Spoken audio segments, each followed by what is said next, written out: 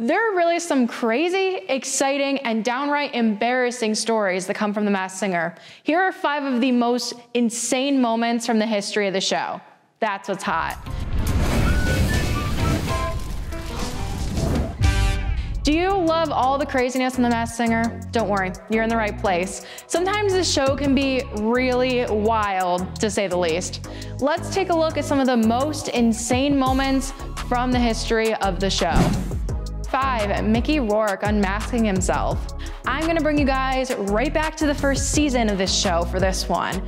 Mickey Rourke was known as Gremlin, and let's just say his run on the show didn't last too long.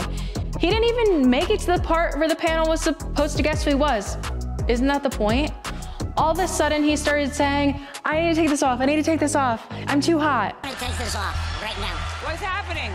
The Gremlin's telling me he wants to take this off. It's too damn hot. Let's go for We've it. lost control. It's the Gremlin show. Do it. I get it. We all get overheated, but shouldn't that be something they should have tested before he ever stepped on stage? Or was that his problem? Number 4, Kelly Osbourne. That's all I have written. I'm kidding. She seriously destroyed the competition in her season because she faked an accent. I wasn't afraid to get a little mud on my tires. That's a really southern accent. Listen, I'm no impressionist. I can't do any type of accent, but isn't that like really hard? Kelly knew she had to bring something to this stage. I mean, she knew each of these panelists individually. Lucky for her, her clues totally threw them off. They noted family dynamics and drama, but never put it together that she's the daughter of Ozzy and Sharon Osbourne. By far, her best game tactic was faking a southern accent under her mask. This definitely threw all the panelists off, so they were so surprised to see her revealed. Lily Collins. Paris Jackson? Lindsay Lohan. No one guessed correctly who I was. See, I thought my clues were gonna give me away, but I didn't realize that they were really good. Number 3, Ken Jeong not recognizing Bella Thorne as Swan. Oh, it's no secret that Ken Jeong has a tendency to ignore the people he's worked with before as his guesses on this show. We've seen it before. To this day, Ken Jeong is still embarrassed that he didn't guess Margaret Cho's identity correctly. It was the poodle being Margaret Cho, one of my best friends in the whole wide world. Wait, you didn't recognize your best friend? No. The look on my face was pure embarrassment. Oh my God. Because I know I would not be able to live that down for the rest of my life. And clues, she's from San Francisco, and she did stand-up comedy. Oh and my I'm just gosh. like, I don't know. I don't know. Oh my. But the only person he's gotten wrong. Out of all of Ken Jeong's wrong guesses, my favorite would have to be Bella Thorne. We all know and love this actress from her role on Disney's original show, Shake It Up, but let me tell you, my respect for her skyrocketed when she told Ken Jeong off. Those who don't know, Bella Thorne and Ken Jeong were co-stars in the 2015 film, The Duff. This film may or may not be like one of my guilty pleasures because Robbie Amell's in it, but we're not gonna get into that today. Anyway, although Bella and Ken weren't directly in a scene together, they had to have seen each other on set. I mean, come on, you're in the same movie. Number 2, Caitlyn Jenner. You knew I had to add Caitlyn Jenner to this list. Just roll the clip.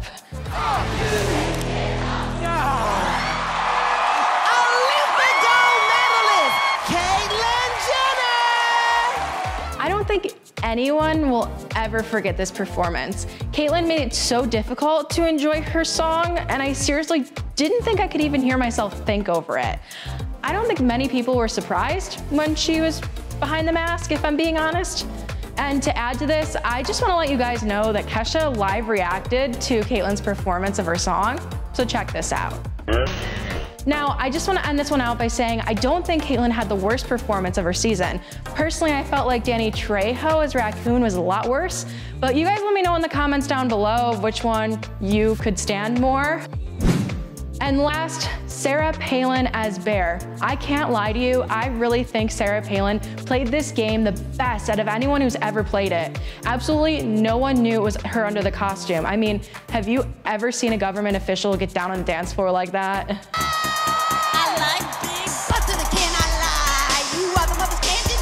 Her performance was the exact opposite of what everyone expected, and that's why she did so well. The panelists literally thought she was Tina Fey from SNL because she was being so insane on stage. I don't know about you, but I am still recovering from when I found out that Bear was Sarah Palin. Oh my God! Wow! What's she gonna say? She put it on her gloves first. Governor Sarah Palin! All right, guys, clearly these aren't all of the craziest moments from the history of The Masked Singer, so let me know if you would want a part 2 to this video that includes some of the new acts from this current season. And while you're in the comments, I want to know who you guys think had the craziest run on this show. How crazy do you think my choices actually were here?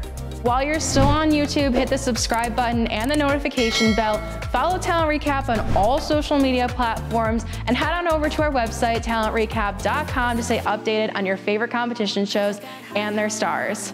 If you want to follow me on Instagram, I'm at Corey Caesar, and I'm Corey for Talent Recap, and now you know what's hot. Hey, what are you doing tonight? Well, I think you should hit the subscribe button down below and then we can talk.